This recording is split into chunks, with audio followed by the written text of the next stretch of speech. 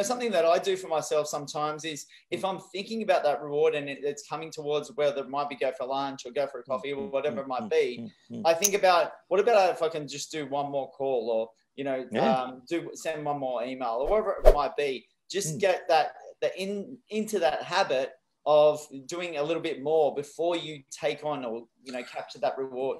Why not? We talked about this just recently about doing one more. You talked about the extra 10% or doing one more. There's a guy who's a great real estate agent in Sydney. He's got the 31-minute challenge, not a 30-minute challenge, a 31-minute challenge. We talked about from a sales call perspective. If your goal is to do 10 sales calls, do an 11th.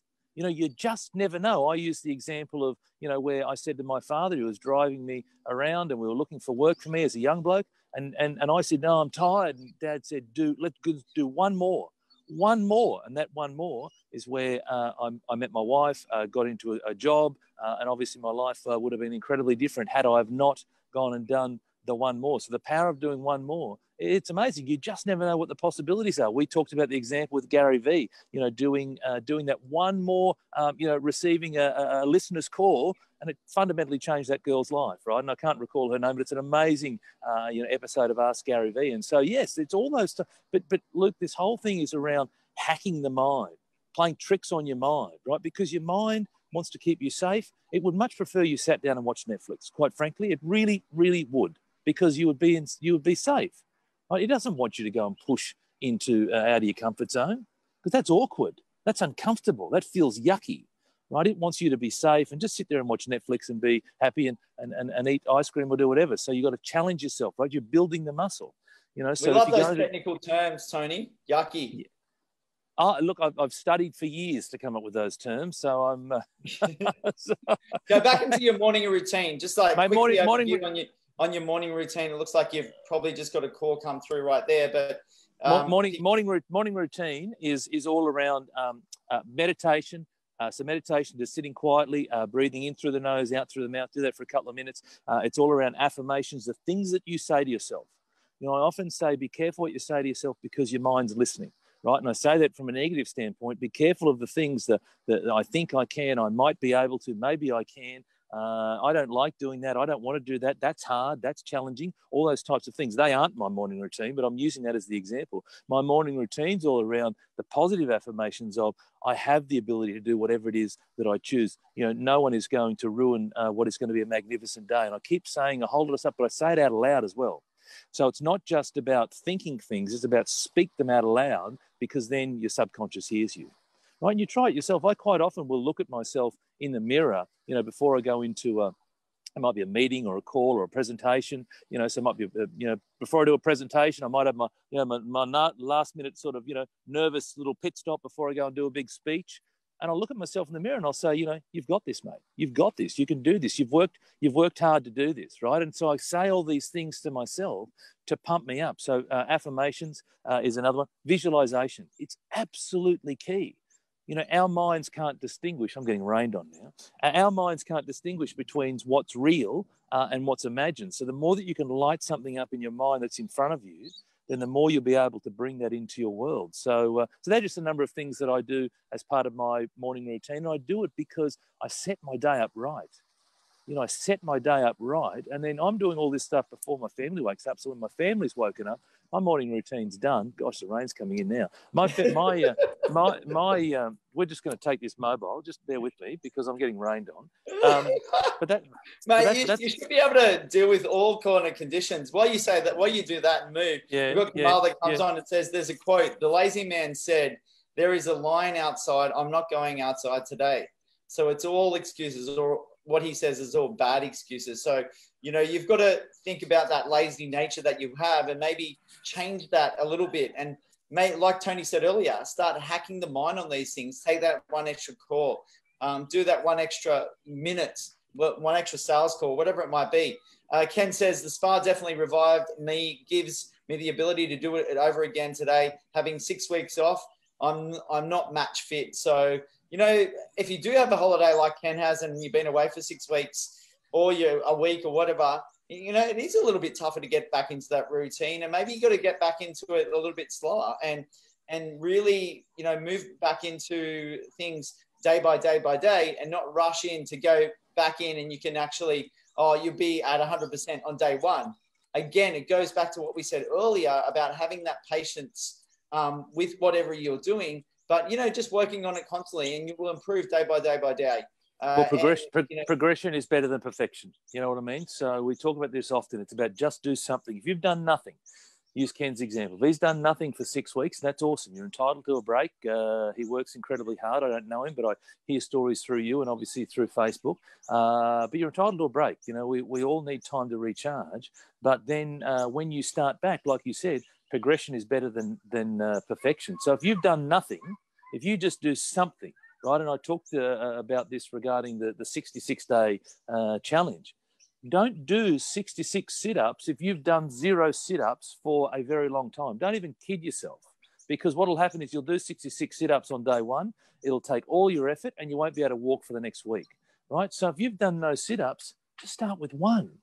If you on day one do 1 sit-up or do 1 push-up or run for 100 meters, and you say, but on day 2, I'm going to do a second sit-up or a second push-up, I'm going to run for 200 meters or whatever it is, guess what happens at the end of the 66 days? You are doing 66 sit-ups. You are doing 66 push-ups. And you've done it in a nice, moderated and gradual approach. And you look back at the end of the 66 days and you go, oh, my gosh, I didn't think that would ever be possible. But I did it because I started off small and I just gradually did it. Whereas people want to go, again, instant gratification, from 0 to a gazillion dollars. And when they don't get there, it's like, oh, my God, this sucks. And it's not for me. And this is a load of crap. And I'm going to go and do something else.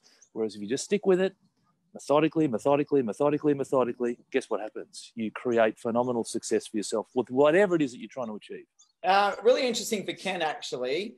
He was, during that time, even though he was on holidays, he's still engaging his audience. He was doing draws each day of, some free vouchers for his ice cream, for his ice creams when he gets back home and gets back into the truck and then drives those streets around the Wollongong area. So for him, engaging his audience on a constant basis, yeah, he was working during that time, but not on a physical sense, but more of a, and a social media sense.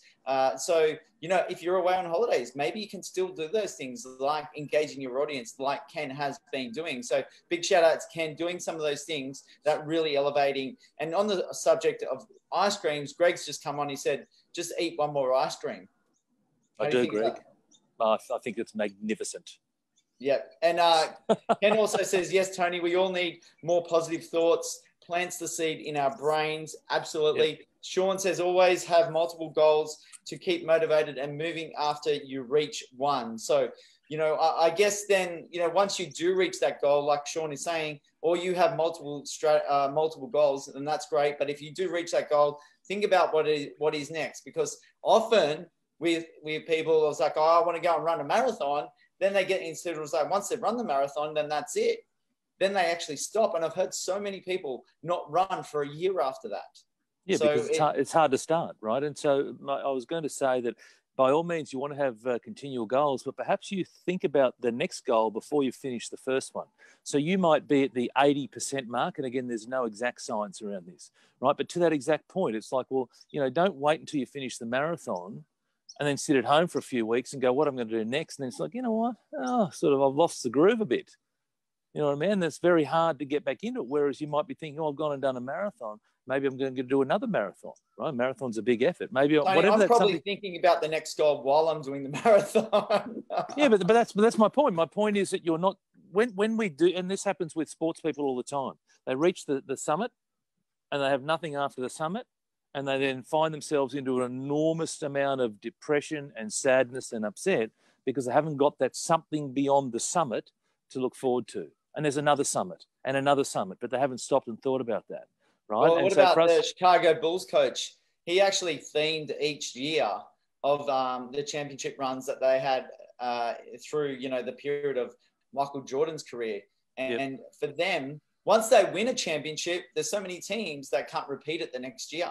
They were able to get a hat trick of a victory, so 6 in total, twice. So they repeated that three-peat twice. So it was amazing to be able to have such a huge repeat of success each and every year, and that requires massive mental strength mindset strength for not only you as an individual, but look at the whole team and the coach leading that team as well. We've got Giovanni, Tony, Donna, and Arit also coming on for this Sunday mindset session as well. So great audience. Thanks for the kind words, says Ken.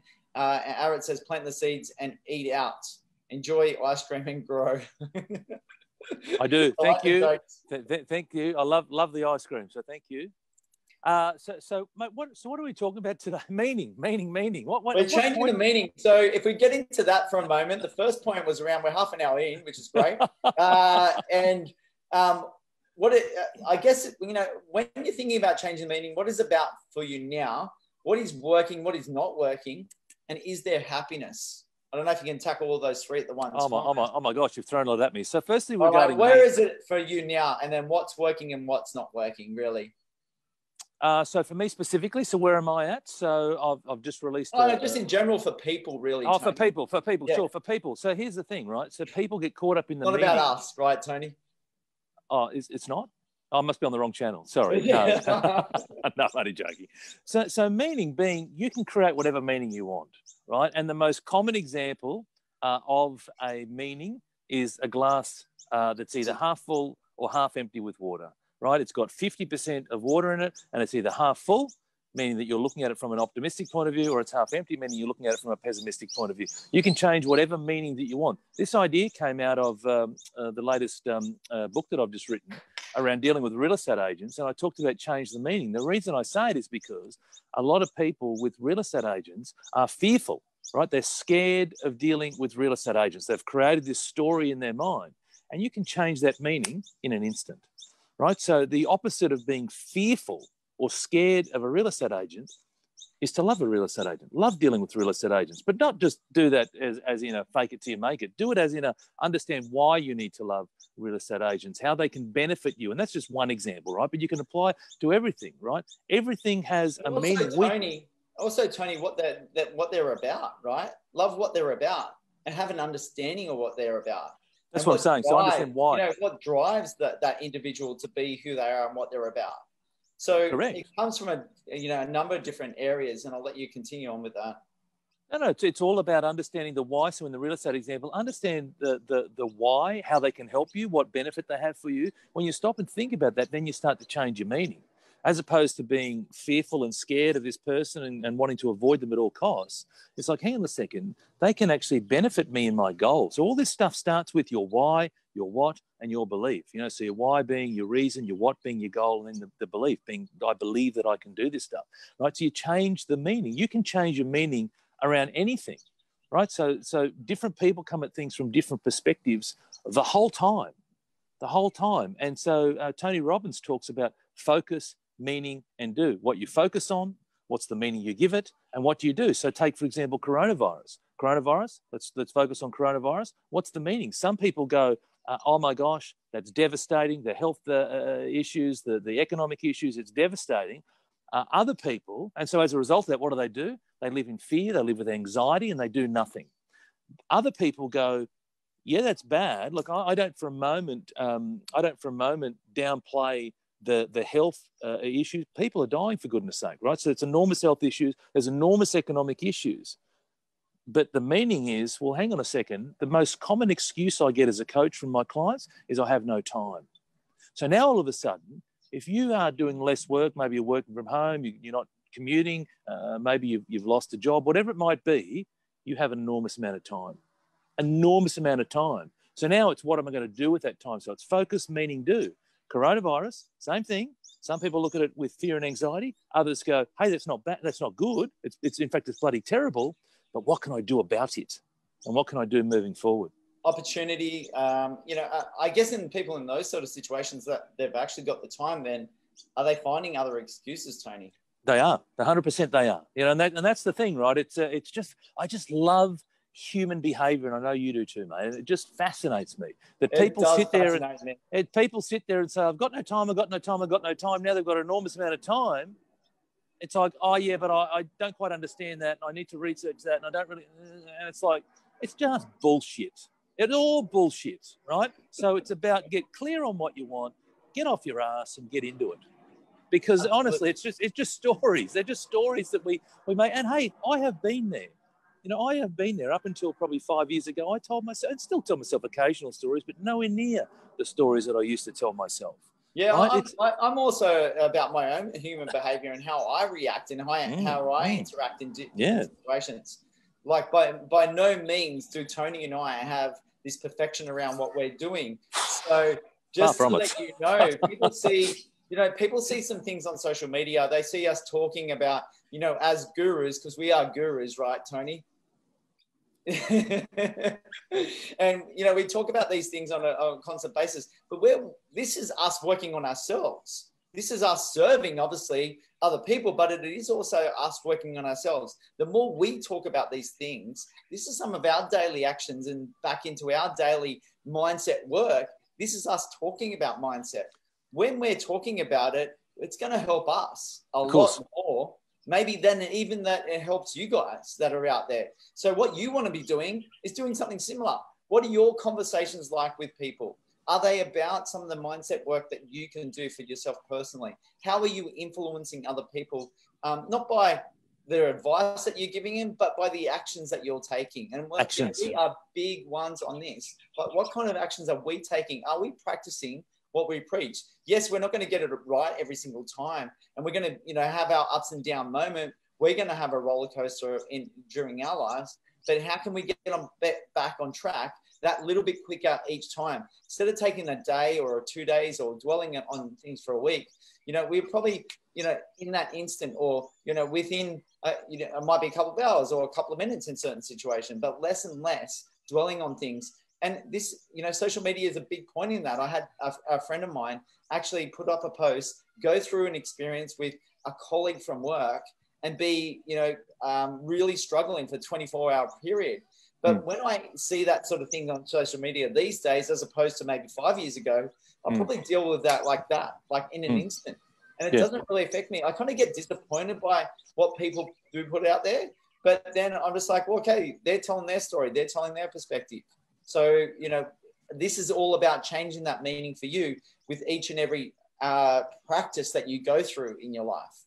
100%, Luke. And like you said, we are far from perfect. I have had 2020 for me. The first half has been arguably the most challenging 6 months of my life. Nothing to do with COVID, plenty of other personal things and financial things going on. The other thing was I was recently at a property event in Brisbane, and I have a massive fear bordering on phobia of heights. And I have to get over that. And last year I was given a gift of doing a skydive, and I chickened out. I just didn't. It beat me. It honestly beat me. And so now what we're going to do is we're going to do an indoor skydive as a way to soften me or ease me into it, I suppose. Not soften me, but ease me into it. So I'm happy to share. You're taking those baby steps, right? Yeah, 100%. I'm because I didn't take any steps, right? So I sit here and talk about, progression beats perfection, all those sorts of things. And I didn't take any. I didn't jump out of a plane, and it beat me. Now I'm not going to let it beat me forever, but it did beat me. And so now I'm doing something that's a step towards that, and this is how I'm dealing with that. So that's an extreme example for me. But you're right, Luke. We're all human. We all have our own human frailties, but it's about constantly challenging yourself to be better today than you were yesterday and better tomorrow than you are today. And if you live with that mantra, of just do one more today than you did yesterday and tomorrow do one more than you did today, then you will be phenomenally successful. You will be 365 times better off over the course of a year if you just do one extra thing each and every day. David says, try not to create the meaning from humiliation and rejection from others. It's not easy, but it's possible. But that's the thing. So meaning comes from wherever you want it to come from. So that's one example. So if you've got that particular meaning, then it's about how do I go and change that meaning? And again, I talked about the fear, the opposite of fear, right? The opposite of fear is love. So instead of being fearful of something, so I need to learn to love jumping out of a plane. Now, I'm not there yet. In fact, I'm nowhere near that yet, right? But I need to learn to love that. And when I do that, trust me, it'll be all over social media, and it'll be quite an overwhelming day for me personally. But it's about you've got to love something, right? So it's about find the opposite meaning. Instead of blaming something or blaming people, acceptance. There's a lot of blame going on in the world right now. What about acceptance? That's the opposite of that, right? So it's all around taking responsibility as well. That's another one. Mate, I'm up in Queensland, so if you do jump out of a plane in the coming weeks or something, I could be around for that. So I'll make the effort. We'll certainly make the effort. We'll certainly do the indoor one in the next few weeks, mate. So we're definitely doing that. Let's just start with that. That in itself, mate. I'm scared to do high jump. Oh, mate, I'm going to be there just for the video. This is going to be great.